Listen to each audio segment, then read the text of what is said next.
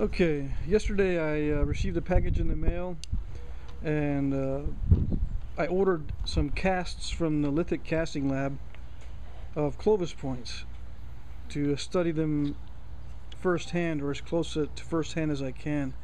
There's some kind of resin, and they look pretty good. I'm very pleased with these. This one here I ordered because it's a Clovis point from the Galt site.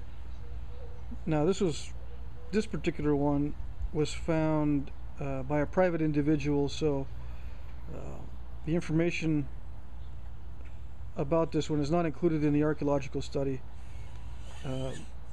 covered in the book that I have. But it's interesting anyway. I'm going to be trying to imitate this particular Clovis point first, and every detail that I can, material and size and shape and everything. One thing that struck me about this one that was unusual, though, is it's not symmetrical.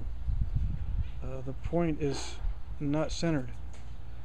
I'm not sure why that is. Maybe it's been repaired or reworked, but that's kind of unusual. Since I read that symmetry is very important in Clovis technology. Anyway, another thing that I noticed right away was the quality of the edge. It had, I went over this in a couple of videos, something that I call an artifact type edge, and this certainly does have a very thin edge that you don't see very often with modern flint knapping.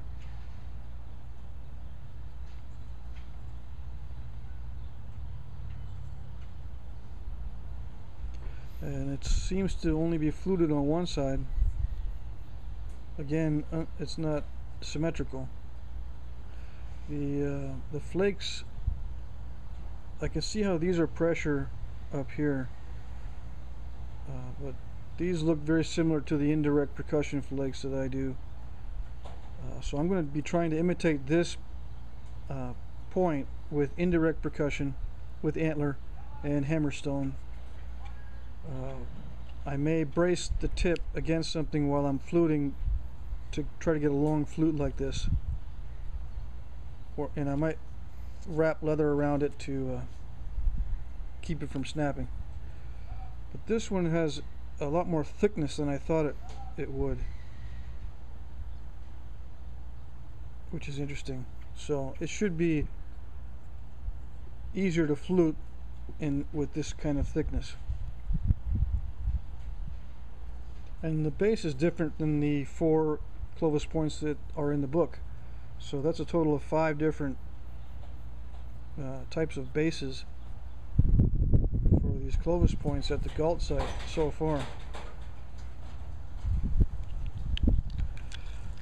These other points are from different areas. This one is from South Dakota, from a mastodon kill site in South Dakota.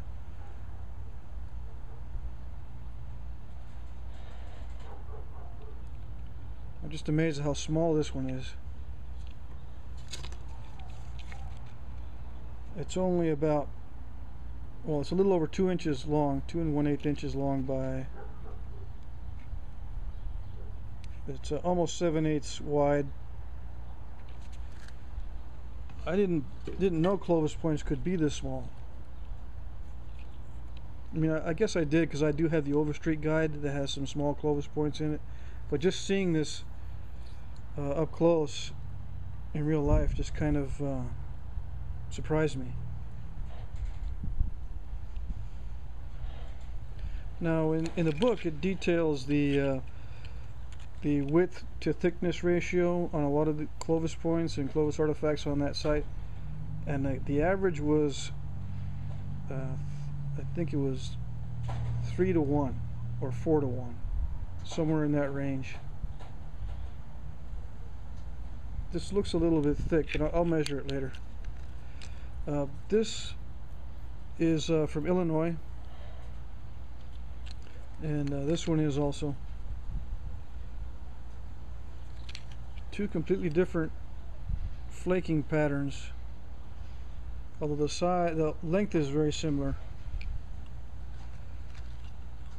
I would, just by looking at it, just by guessing it, I would guess that this is a preform.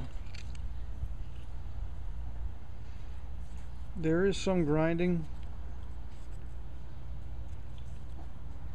a little bit. I can feel that it's smooth here and rougher up here, but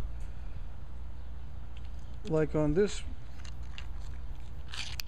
one, I can feel the sharpness of the edge, even though it's a resin, a plastic, and I can feel the smoothness down here where it's been ground.